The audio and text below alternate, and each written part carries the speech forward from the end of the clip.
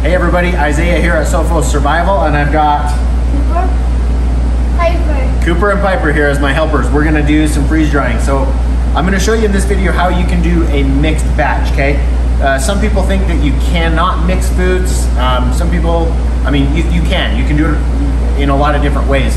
This one, we're gonna do bananas, and we're gonna do some tomatoes, and we've actually got some ice cream sandwiches that we're gonna throw in here too. You can mix all kinds of stuff. I don't necessarily recommend that you mix sweet stuff and like savory type stuff, something that has like garlic and onions and then fruit, because you might get a little bit of crossover on those flavors. But something that's similar like this, these tomatoes, I mean, we're just gonna eat these as snacks, so we're not too worried about the crossover taste, and they're pretty mild in flavor. It's not garlicky or anything. So let's get to it. You guys ready? Yeah. All right, let's do it.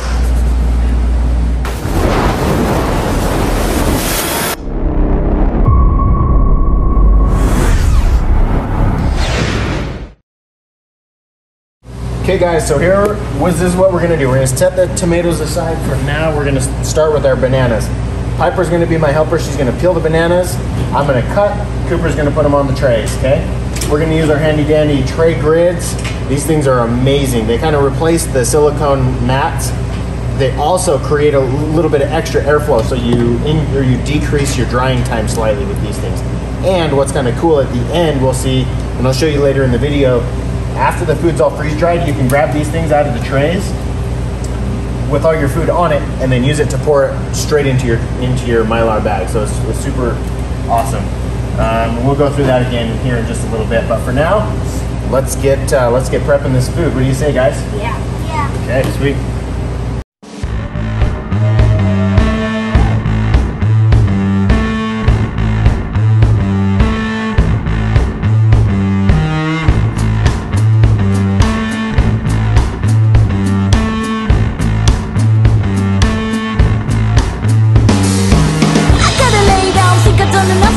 Did what I had to do, and this is enough for me. Never meant to be a winner, never meant to be a quitter, but this is how I lose satisfaction.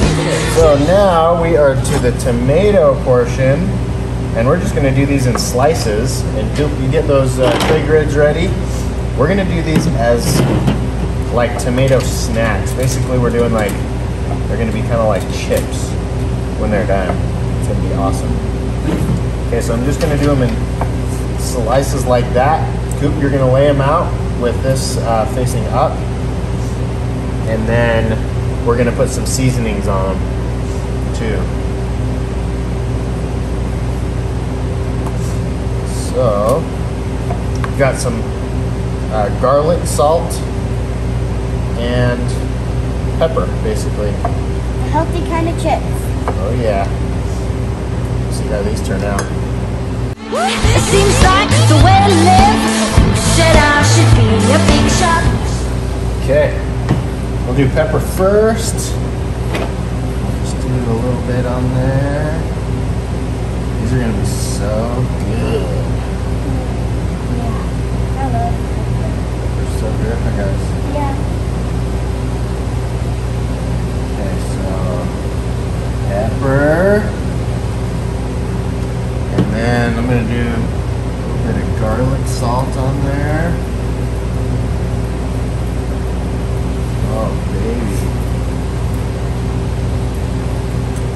Is it still gonna be juicy when it's done? Nope, the freeze dryer will take all the moisture out of here. And then we're gonna do just a tiny bit of regular salt also. It's a lot of Which is gonna be super good. Okay, perfect. Throw those in. You guys want to test what this is going to taste like? Yeah. Let's do it. We better quality control and make sure it's going to be good, right? Yum. You like it? Those are going to be super good freeze dried. Yeah. Oh yeah. Okay, and now this section we're going to do some ice cream sandwiches. Okay, so leave them all in here and only take out one at a time. And then Pipe, you are gonna open it. Let's see, they're kind of hard to open. But if you can open it like this, peel it open and then give it to me so that I can chop it. Okay? Okay. and then just throw the wrappers over here for now. Okay, like that, go for it. And then Coop, you're gonna arrange them on here, and I'm gonna go in thirds like this, okay? You can probably just do them face up like that. Sound good? Actually, Do you want them touching? if you want, we could actually, no, not quite touching. Why don't you just throw them on there as is? We'll do it like that. Just throw the whole sandwich on there. That'll make it easy. Okay, sweet, yeah, let's do that.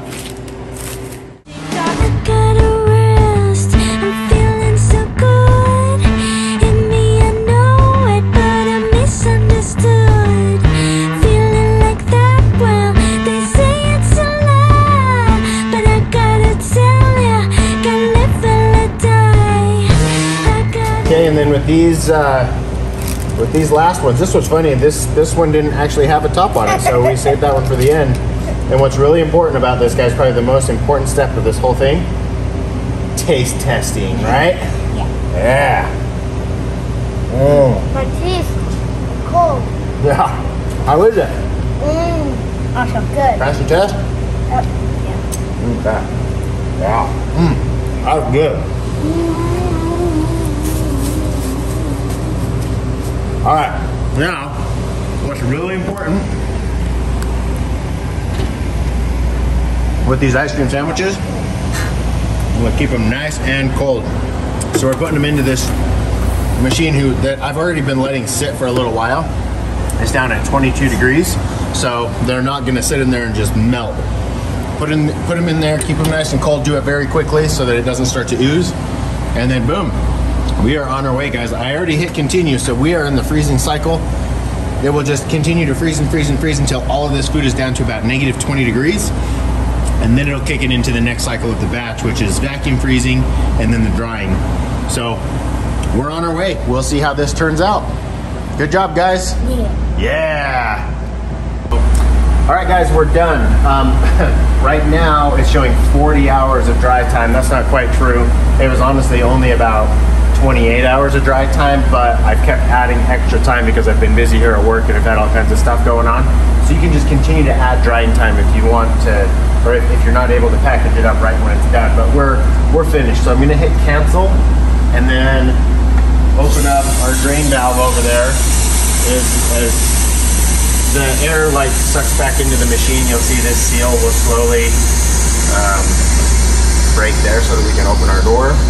Before I do anything with the screen, whether I decide I'm gonna defrost it or not defrost it, I always like to check my food just in case I do need to add extra drying time. Okay, right now everything looks amazing. It's all nice and warm because it was just on the drying phase. And what I like to do is I'll kind of spot check all of my trays. So you take it, and what you want to see is that nice, crisp, clean break. Okay, so I'll just kind of take a couple of them randomly here and there, and it's awesome. That's exactly what we want to see. I like to check each tray just to make sure we don't randomly get a moist spot, but those look good. Same with this tray. Oh, I love bananas, they're so good. We probably need to do a taste test. Yep, delicious. There's our tomatoes. I'm actually really excited about these. It's amazing how lightweight they are. There's no moisture left in them. It's awesome. Okay, I'm gonna take this one. This is gonna be my taste tester.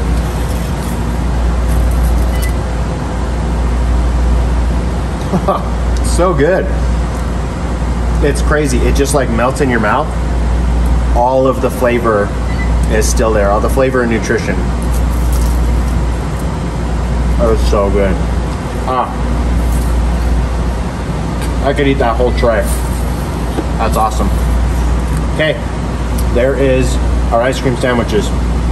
I actually took one out earlier. I cheated. I tested it. It was one that was kind of all messed up, so I wanted to take that one. But as far as our taste test goes here, an official, just for the video, you want to see it crack like that. Even the ice cream, I mean, it's just supposed to be all nice and brittle and crumbly, and that's exactly what you want to see. So, taste test wise, it's amazing. I can't tell whether it's because I just ate a piece of banana or because it was in here with the bananas, that I'm detecting a tiny bit of a banana flavor. But you may, especially if you have something like this, you may end up getting a little bit of flavor absorption.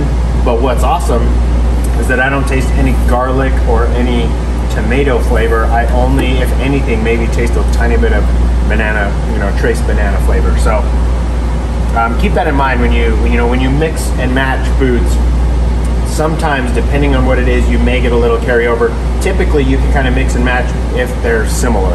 And if they are similar type stuff, like I don't mind that this has a tiny bit of a banana flavor too, because that's actually really good. But just play with it.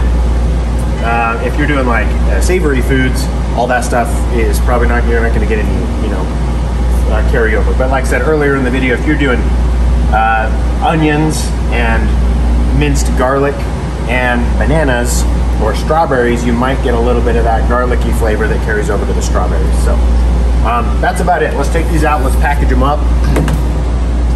What's really fun about these tray grids is it makes it so dang easy to package. Okay, so watch this. I'll just pick up this whole grid, put it in here, pour it in, and it's done. Nothing sticks. These tray grids are flexible.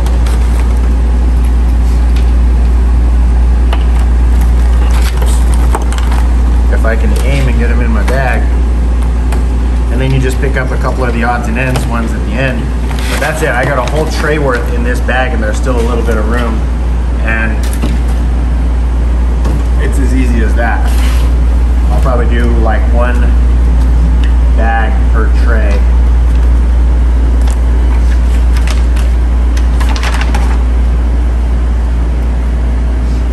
If you have a smaller Mylar bag, say it's one of the shorter ones, these are flexible, so I can take that and I could bend it and funnel them into my bag like so, and it still makes it super easy. And then the grids, holy cow, I'm dropping these all over. The grids are dishwasher safe too, so I throw mine on the top rack in my dishwasher and then clean them up for the next time.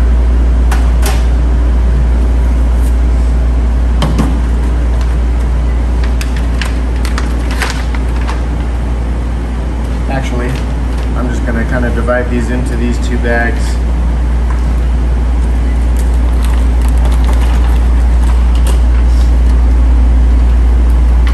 Yeah, that'll be better. Half in there, there.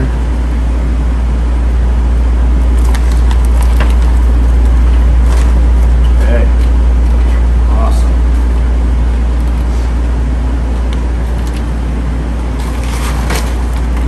Okay, so that's about all there is to it, guys. Super simple. These ones, yeah, we'll throw them in a Mylar bag. Honestly, they won't sit in the storage for too long because I'll probably just eat them as snacks, probably in the next couple of days.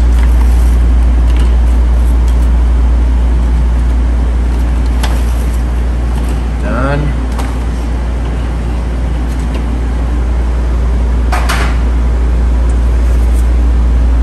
And ice cream sandwiches.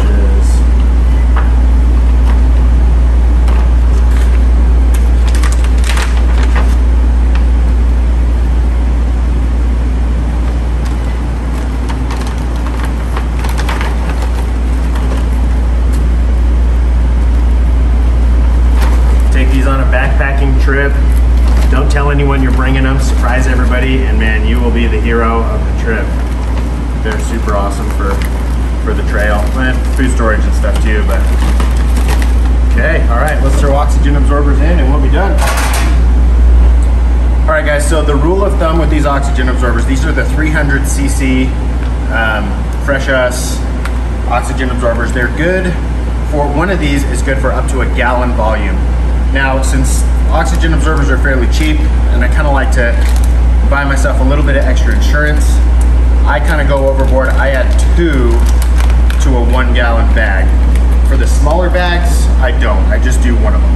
So I'll just toss 2 in each of these.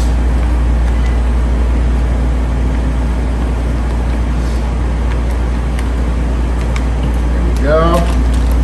And I'll set those aside. In fact, these you can just take, and I'll try to push what air I can out of there. I'll seal that back up so those will be okay for next time. And then I'll go back and just kind of shake my bag down like that. I'll flatten out that opening. I like to turn it to about a 7 or so.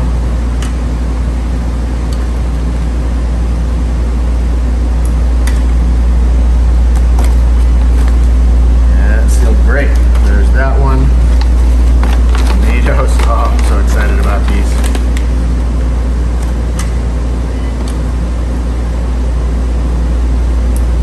Now, overnight, you'll probably see these suck down just a little bit. They don't necessarily need to suck down like they're vacuum packed, but typically you'll see them just shrink just a tiny bit. If they don't, that doesn't necessarily mean your oxygen absorbers are bad. It just means you probably had a little bit more air in there than normal. So I kind of try to push what air I can out, but it's not essential. You don't need to get too worried about it. Okay, and our ice cream sandwiches.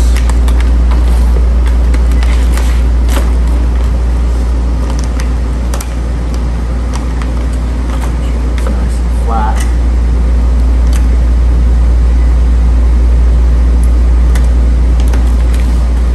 Okay guys, that's it. I'll go on and I'll label them and write the date and everything, but it's as simple as that. That's our mixed batch. I'm not gonna freeze dry anything in here for a little while, so I'll hit the no defrost button.